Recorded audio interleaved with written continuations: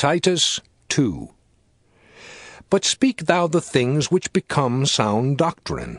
that the aged men be sober, grave, temperate, sound in faith, in charity, in patience. The aged women likewise, that they be in behavior as becometh holiness, not false accusers, not given to much wine, teachers of good things, that they may teach the young women to be sober, to love their husbands, to love their children, to be discreet, chaste, keepers at home, good, obedient to their own husbands, that the word of God be not blasphemed. Young men likewise exhort to be sober-minded, in all things showing thyself a pattern of good works,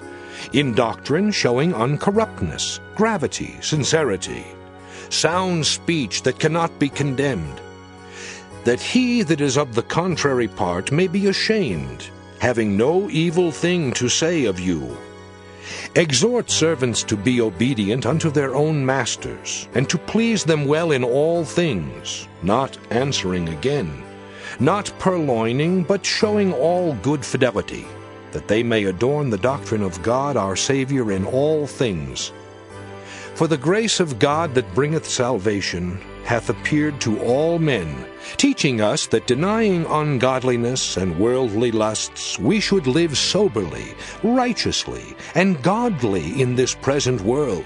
looking for that blessed hope and the glorious appearing of the great God and our Savior Jesus Christ, who gave himself for us, that he might redeem us from all iniquity and purify unto himself a peculiar people, zealous of good works.